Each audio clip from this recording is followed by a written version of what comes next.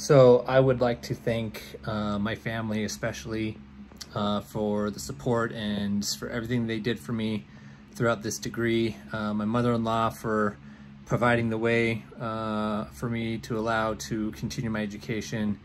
My 3 kids for always being there and making life enjoyable, especially in times of stress. Most of all, I want to thank my wife, Kelly, for everything that she did for me in support and staying up with me late and pushing me to be better and realizing my potential and what I could be and what I could become. So again, thank you to everybody. I love you all.